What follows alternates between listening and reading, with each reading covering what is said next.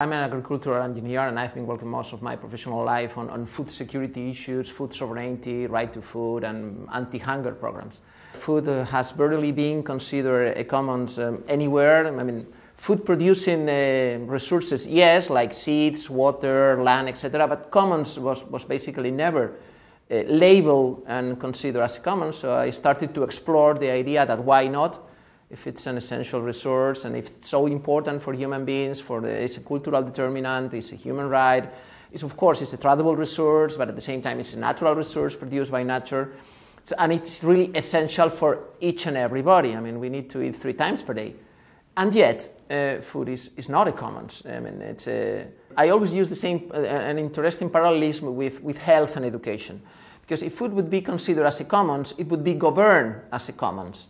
What means that there would be a community could be a local level or could be a national level, and a commoning. What means that everybody should have a stake, should have a say, should participate in governing the food system, because everybody has an interest as everybody eats every day. But so far it's not like this. So far it's basically a market mechanism that is based on supply-demand, the invisible hand, theory of rational choice, individualism, the lower the price, the better. So this approach that is more atomist, individualist, and very competitive.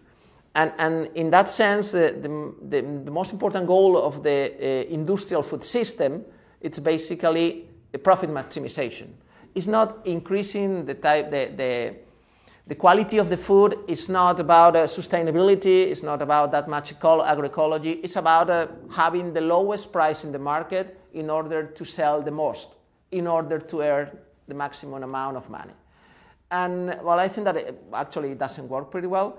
And the other way would be, what if we consider food as a commons, as a public good, like health or education? Of course, the state should have a stronger hand, but also there should be a wider space for civil society to do things by themselves.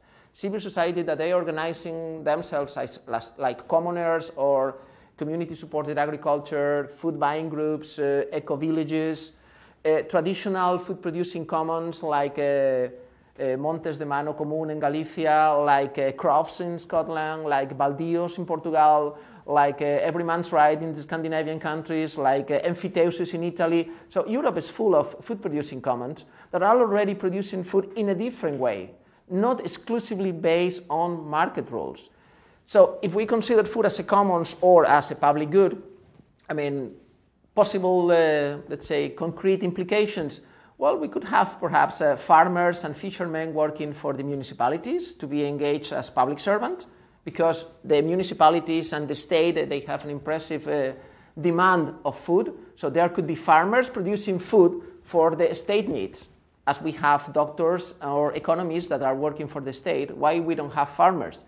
Another thing would be that, for instance, school meals could be guaranteed by law for free. In Spain, there is a constitutional provision that says that education is a right for everybody, and the state has to guarantee every student a place in a school, no matter how much money do you earn or if you are wealthy or not. Well, we could have something similar for school meals, for instance. Another issue, for instance, could be that instead of channeling so much funds towards industrial food system and corporations and being landowners, a big chunk of that common agricultural policy could be channeled towards small-scale farmers, towards fruit-producing commons that are more resilient, more agroecological, sustainable. They are, let's say, they are reservoirs of agroecological knowledge, European heritage. So instead of having so much money to industrial agriculture, that money could go to something else. We could have public bakeries. Everybody could be entitled to have a bread of loaf every day. Well, for free. Well, not for free, because we pay those things in advance with our taxes.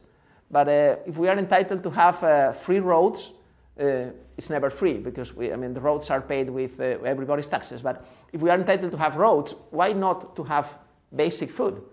Because, according to the pyramid of needs, in principle, eating is more basic than having a paved road.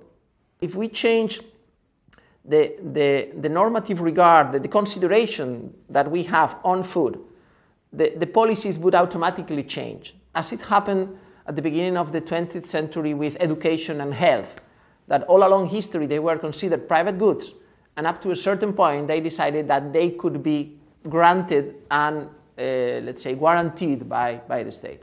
If we are thinking about the food commons, we may basically establish two types of food commons. Ones that are material, the food per se, and the seeds that are producing the food, the land and the water, and some commons that are immaterial, that are knowledge commons. And there are a couple of interesting knowledge commons related to food. The first one is cooking recipes. And cooking recipes, they are basically an open knowledge. And it has always been open since the very beginning. And there is a lot of innovation in cooking recipes, and we have, these famous chefs that are producing food in very fancy restaurants, and they earn money out of it, but their recipes are always open. So close IP rights, intellectual property rights, they're basically never associated to food. And food is a very thriving and innovative domain. And that knowledge is basically open. So our mothers are transferring that knowledge to us on how to cook things, the different tricks. You put more salt and then you stop frying and then you put the garlic, but not before, later on. And that's a huge amount of knowledge that human societies hold in an open way. And it's not backwarded. It's something that is constantly evolving. And because it's open, it's constantly evolving. So that's linked to the type of knowledge or digital commons, knowledge commons that is.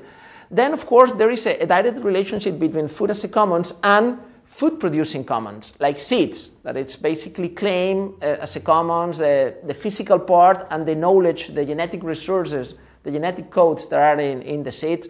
Of course, food is basically food produced on earth, because also we have fish and seafoods, etc. But food produced on earth is based on land. Land could also, I think that land also should be considered as a commons. By being a commons, either food or land, it doesn't prevent that land can be owned privately, okay? We consider health as a public good, and there are private hospitals. We consider education as a public good, and there are private schools. Profit maximization has not to be the only driver of the food as a common system. So the most important driver, and let's say the normative threshold would be that we are producing, food producers. Food producers, they should earn a living out of it, but the main goal of the food system, either producers or the state or consumer, should be to enable everybody to eat.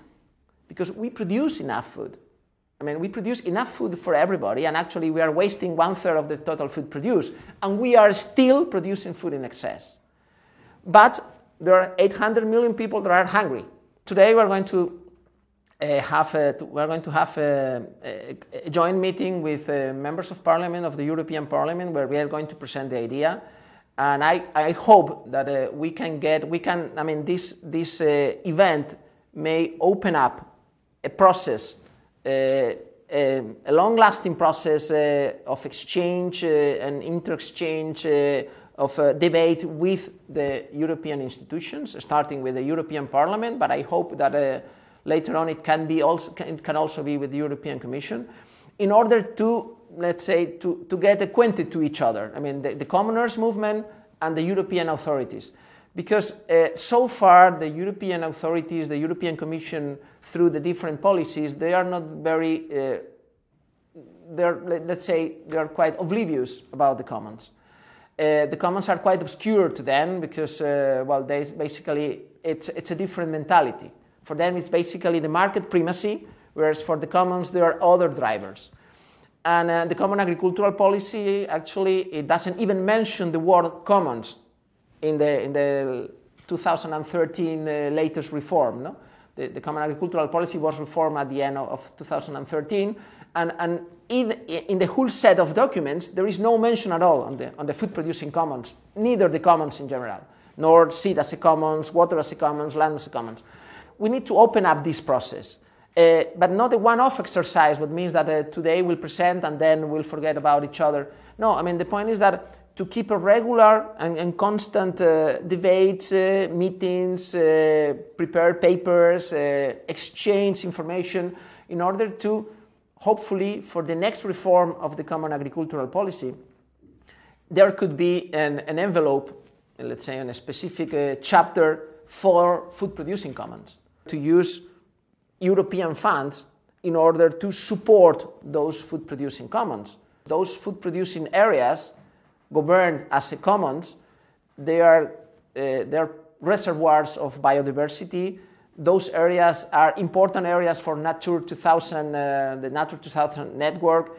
Those places are extremely important for climate change mitigation because basically they are absorbing CO2 and greenhouse gas emissions. They are quite important for democracy because in those places like the huertas in Valencia, they are all rooted democratic systems of reflexive governance where people, they really participate and they have a voice in their own businesses.